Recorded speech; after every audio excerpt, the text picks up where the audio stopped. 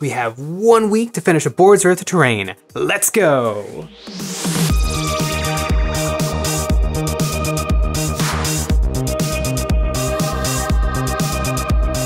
Now, we are old pros at 40k, but that's the problem. We're old pros. Neither of us has played a single game of 9th edition, so we have to familiarize ourselves with any terrain rules changes for Warhammer 40k 9th edition. It turns out the size of a 40k board has changed, kinda dramatically. Back in the good old days, it was an obnoxiously big 4 foot by 6 foot board, but now it scales with the game size. Small games are played on 44 by 30, about the size of a small dining table, 44 by 60, the size of a large dining table, and an incredible 44 by 90, which is the size of the table you probably ate your school lunches on. We're gonna stick with the old size. It's what we have gaming mats for, and it should give us more than enough terrain to play any size game of 9th edition. Oh yeah, that's a pretty big fucking monitor. Welcome to the Chad Station.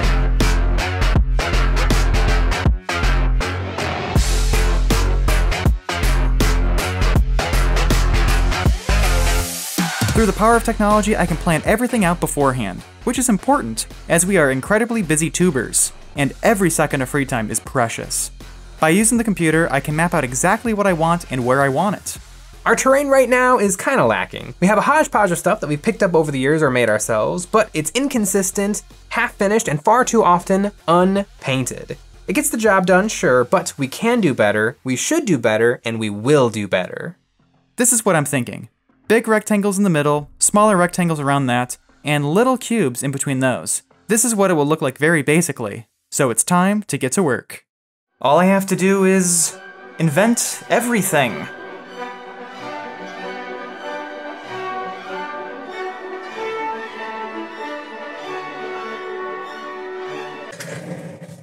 Terrain is the other half of the hobby. You have tons of beautiful models, but if you're just pushing them around whatever's laying around your house, you're missing out. This game isn't just about rolling dice and seeing who wins.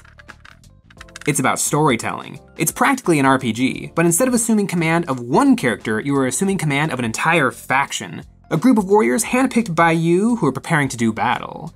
And having a real fake battlefield will make all the difference. It's a lot like video games. Running around a 3D environment gets you in the mindset to be immersed in a game. But video games do that for us. For tabletop, we have to do it ourselves. And this is gonna be the first piece of terrain. This is a big Imperial tower, definitely not compensating for anything. I saw it in this old Games Workshop book, How to Make Wargame Terrain. It's got real big tower energy, if you know what I mean. It will provide good cover for models to hide behind. Big stuff is important to help smaller units not get blasted off the board too fast. And when you think of terrain, it's always big stuff like this. So to start out all these models, first I gave them a thick coat of some filler primer, then I gave them a light dusting of some texture paint, then I gave them a base coat of black spray paints, and finally a zenithal-y sort of thing of some gray spray paints. And to save you guys watching me spend hours shaking paint cans, I will demonstrate right now.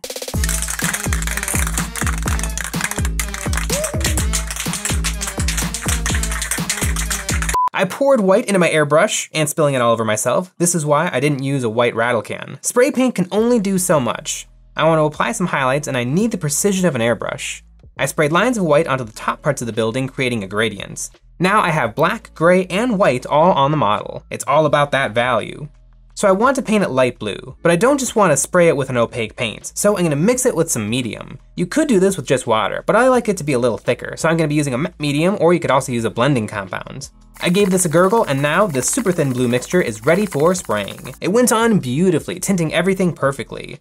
So it's blue, and because of how light that layer of blue was, I was able to take advantage of the black and the gray and the white I sprayed on underneath. So it's already got plenty of value, but now it's time to take it to the next step. And because this is gonna be a crazy, crazy week, I mean, usually I paint a couple of models a week, now I'm painting dozens of huge pieces of terrain, so I literally don't have time to mix paint and put it in the airbrush. So I'm gonna be making extensive use of inks, because inks I can just dump into my airbrush and they'll spray beautifully. First up, indigo. I'm gonna use this to force in some shadows. I sprayed this to give a subtle dark outline to features, like these supports in the door. Next up, burnt umber. This color I'm using to help blend the bottom of my buildings into the earthy board it'll sit on. After that, a yellow. This might seem like a weird one, but I don't want a perfectly clean sky blue building. Spraying this will give it a mottled green-blue appearance, a little bit of dirtiness. So now the model is basically done being painted. Thank goodness. If it took any more time than this, there's no chance I'd be able to get it all done this week. I mean, there's still like a 50-50, but it's looking good, and now there's just a few key things I want to do to this to make it feel done. What? No, I'm not gonna make you a template. I have other stuff to do. You can figure it out. So my next step was to make a template for myself. I want hazard stripes, so I marked out a pattern and then carefully cut it out. Then I maxed up my buildings and primed the spots I wanted hazards with white. After that, I lined up my template and gave it a spray. So you might have noticed that it's not yellow. I sprayed it yellow using inks. The black was too dark for the yellow inks to cover it, so this worked to yellow it up. And then I added more color with orange ink. This is my favorite way to do hazards. Then for the best part of any project, de-masking. It worked like a charm. A few last minute details, I painted the Aquila with silver paint using a paintbrush for the first time today. And again, I used orange ink to tint the silver gold. The hazard striping took about as much time as it took to paint the entire model, but I think it was worth it. Now it has a really nice focal point. And the only thing left is just a little bit of weathering. I took a full-size chip brush and began stippling on silver paint. I laid this on pretty thick. It'll do a good job of bringing it all together and make the building look lived in. And one done. That wasn't so bad. Maybe we can actually manage to finish this project after all. I made another building. 2 down. Couple more to go. A lot more to go.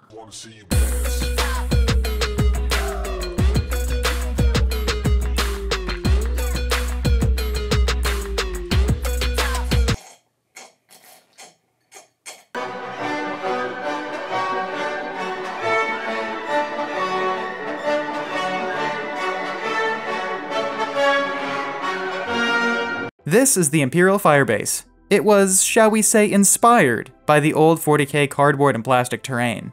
It was interesting to reimagine this paper and plastic model into real materials. I like it a lot, but mine won't be made of paper. Where the big dick tower is just a lump of line-of-sight blocking terrain, this model has a lot of surfaces for models to interact with. They can enter it, climb on top of it, and hide behind it. This will turn our battlefields into a real King of the Hill situation. Well, maybe more like 5-year-olds in a battle royale. Bobby? Should be cool. Can't wait to see what happens with it.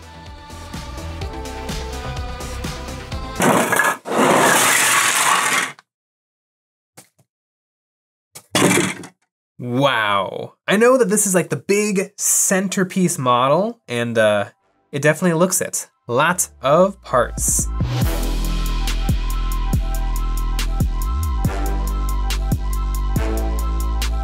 Okay, now that I have everything organized, it totally looks doable. When it was a big pile, I was a little bit afraid of it, but now that I have everything organized based on the instructions, this looks super easy. I've built Lincoln Logs before. I know what I'm doing here.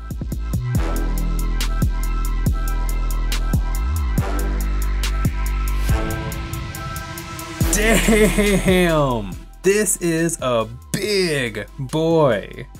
It was not too bad to put together, and look at it, it's enormous. I gotta paint it. Boom! Just like that, the Imperial Firebase is finished. In like 4 quick steps and like 5 or 6 not so quick hours, it is complete. And it has some amazing board presence, it's huge. I cannot wait for all of the other beautiful pieces of terrain to surround this thing that I still have to paint. Oh boy, this is gonna be a project.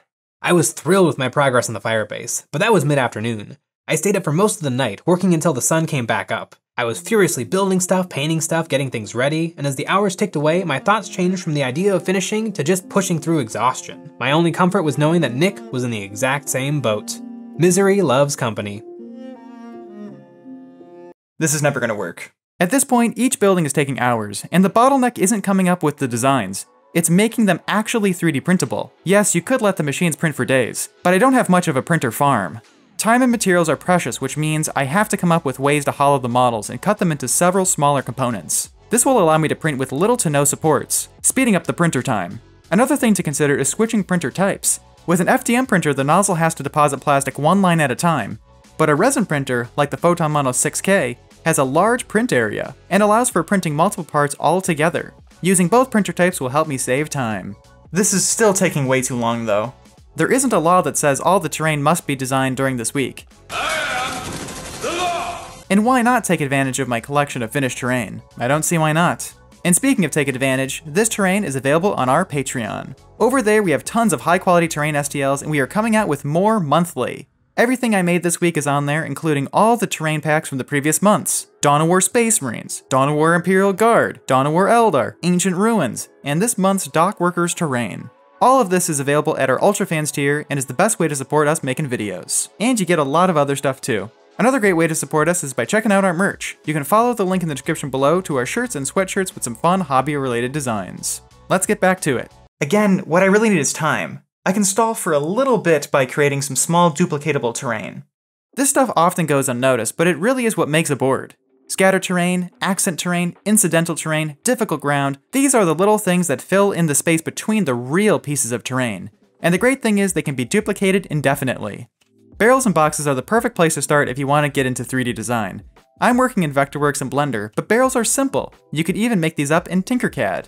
The building blocks of 3D modeling, just like drawing, is coming up with primitive shapes that the object is made of. This camera looks complex to model, but if you break it down into small, simple shapes, like rectangles and circles, it becomes a lot easier. We're going to copy this barrel. All it is a cylinder with smaller cylinders. I made a cylinder with a diameter of 16mm and 25mm tall, then duplicated it and changed the size to 17.65mm for the diameter and 1.85mm tall. Those would be the rings on the barrel.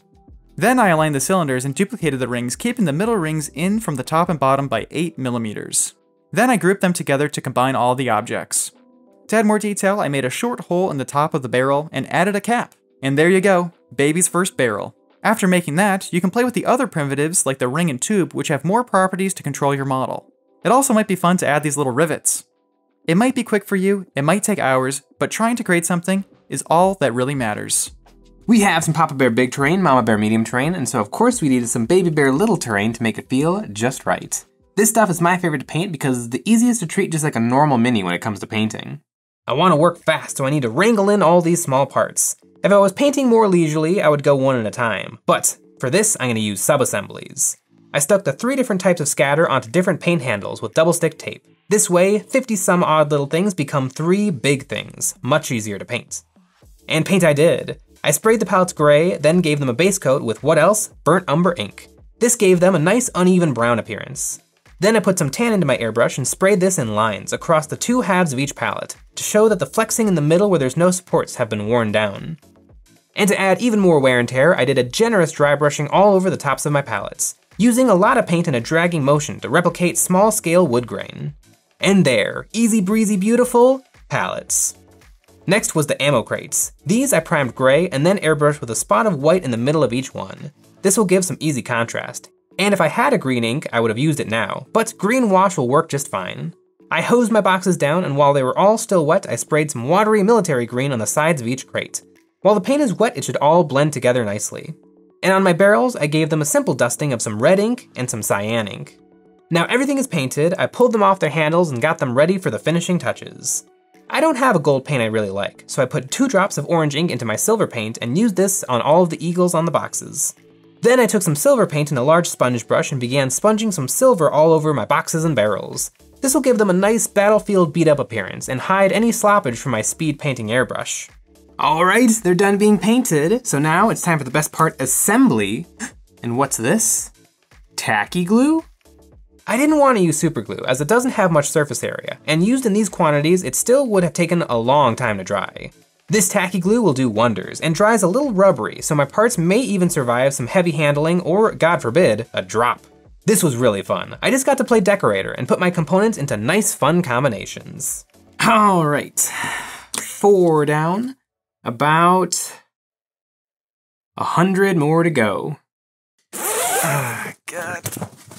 I just lost way too many hours to fixing 3D printers. Could you believe that printing 24 hours, 7 days a week can lead to some wear and tear? This splooge can happen when you don't tighten everything down while the machine is hot, or from wear and tear. Although I could clean this up with a little heat, I don't have time to do it. Luckily, I have replacement parts and new air ducts ready to make this baby purr. This was it, the final hours of the final day. It's gotta get done, but I don't know if it's possible. I am running out the clock. I always knew it would get to crunch time, but I was hoping it would be more Cocoa Puffs and less mini wheats. I was smashing out terrain like there was no tomorrow, but even at breakneck speeds, it seemed we may have overestimated our abilities. We got a lot done. Terrain is really big. It's simple to paint, but size matters, and the bigger the object, the longer it takes to paint. Designing isn't the problem, it's the darn printers. They can only go so fast. Even though I tapped into the archives for designs, printing just takes hours and hours and hours. We did it. We got terrain done. It maybe doesn't satisfy all our hopes and dreams, but it is mission accomplished. JKLOL! F you! We didn't sleep, we didn't eat, we spent 168 hours making and painting all this stuff. And it's done. I didn't think I could do it, but Jedi Master Yoda told me do or do not, there is no try. So I just did it. I pushed and I pushed, and it all got done.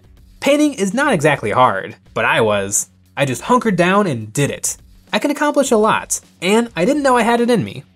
It was a full load kind of week for me too. Some of these pieces really brought me back to my technical designer days. This modular decking is just like the stuff I worked on for the Super Bowl halftime show in 2020.